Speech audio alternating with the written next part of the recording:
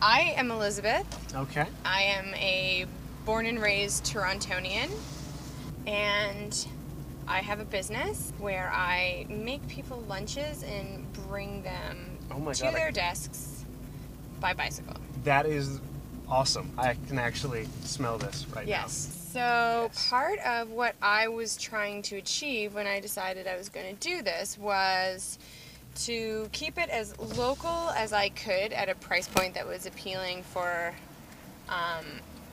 anyone, so that this wasn't some thing that only Bay Street folks could afford, and to support other local businesses, and to do everything for the most part, by bike.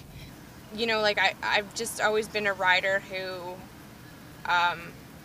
there, that's the bike. Oh, no way. That's actually not at all what I thought it was. I've been of the mindset that, you know, you don't let cars drive you. You're part of the road, and if they want to go around you, they'll figure out a way to go around you, and like, you take the space that you need, and there's no point in putting yourself in danger driving too close to parked cars where you've been can be doored, which has happened to me. Cyclists are very vulnerable, and so therefore can be on edge and will get a little bit like up in drivers' faces because they feel under attack. Because they're in a vulnerable position. I think cars are equally as vulnerable because they're in the position where they're going to be in the wrong if there's an accident. That's where I stand on the situation. How can people reach you then if they want to?